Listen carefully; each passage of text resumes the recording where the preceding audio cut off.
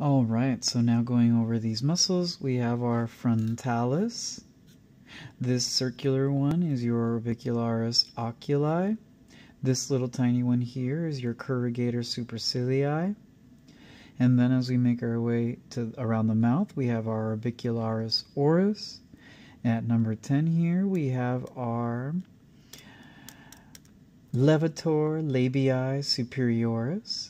Then we have zygomaticus minor, zygomaticus major, rossarius, masseter, and this is going to be our depressor labii inferioris, and then these are going to be your mentalis. If we look inside of the cheek, this cheek muscle inside of your cheek, very deep to the masseter on this side, this is going to be your buccinator, which essentially forms the wall of your mouth. And with that, if we go underneath, there's a bunch of structures here, muscles that are underneath the neck, underneath the mandible. And this hyoid bone here, as you see it, helps with swallow.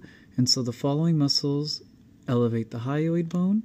And so we have our digastric, which is 2 pieces. It's this one, number 26, and it goes on to number 27. So anterior digastric, posterior digastric. The one that sits on top is called your stylohyoid. And then mylohyoid lies underneath or deep to this anterior digastric.